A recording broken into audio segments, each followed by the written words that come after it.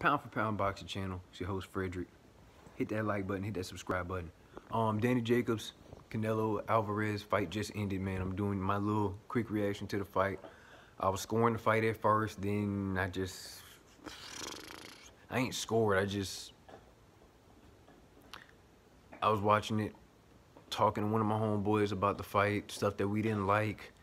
We both wanted Danny Jacobs to win. Danny Jacobs started kind of slow, but I just feel like the first 3 rounds, I gave it was 2-1 Danny Jacobs, and then Canelo started taking over, and Canelo kind of switched. He was fucking Danny Jacobs up with his head movement. I'm not gonna lie, his head movement was crazy, man. So I mean, he did that probably like what 2 rounds. Had Danny Jacobs kind of just throwing it air when he was trying to jab. You know what I'm saying? It was crazy. But I mean, I think the thing that helped Danny Jacobs out was he kept switching, and he was going to the body.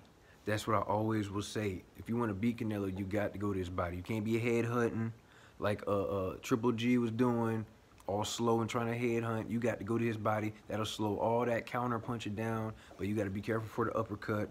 You know what I'm saying? You got to feint. You got to throw. You got to jab. It's a little bit of mixture of everything, but mainly focus on his body, bro. Because his conditioning will come out. It was a point, I think, like round 8 or round 9. Canelo just looked tired as shit. He was doing hardly nothing, man. Because he was tired from holding body shots. He's one of them, like I said before, he's one of them, you could dish it out but can't take it kind of fighters, man.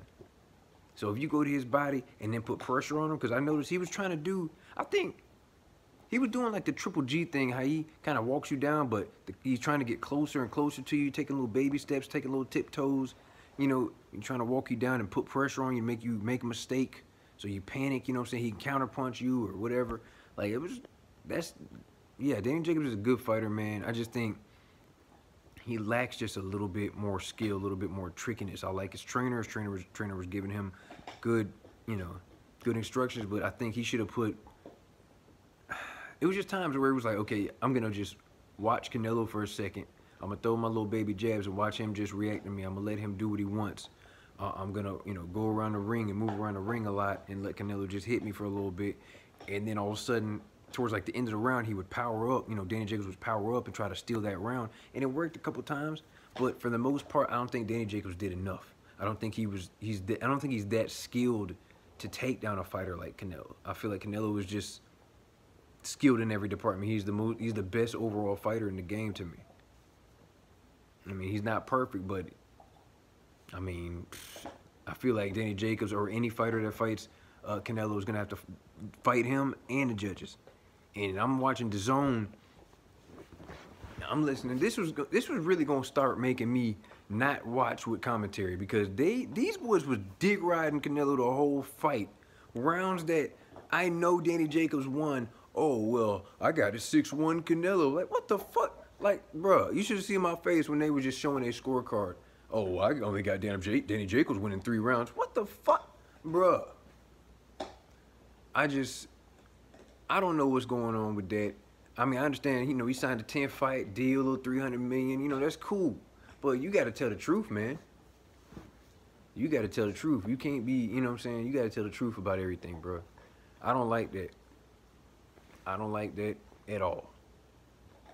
But anyway, that's just my take on it. Oh, and there's another thing, too.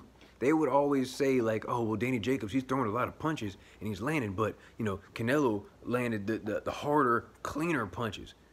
Yeah, Danny Jacobs, he landed 10 jabs, but Canelo got that one good power shot. But then they would go in the second half of the fight and say, oh, well, you can't just count Jacobs' one power shot to Canelo's body of work. You got to go for the whole fight. I mean, the whole round. I'm just sitting there like, that's not what y'all just said when it came to Canelo. When it came to Canelo, it's okay. You give him the round because he took a photo freeze fucking counter punch. You know what I'm saying? He done hit somebody with a super powerful fucking left hook or something, and he's been hit 10 times, but you just, oh, that left hook was crazy. He wins that round. How the fuck are we judging anymore, bro? I thought this was boxing. If I'm sitting here tagging you about 6, 7 times, doubling up the jab and shit, and you hit me one time, motherfucker, I still won. I won that round. That's crazy to me. This is one of my problems with boxing, because it's like when it comes to certain fighters, I know y'all biased. You want your favorite fighter to win, that's cool. But we got to judge this shit right, man.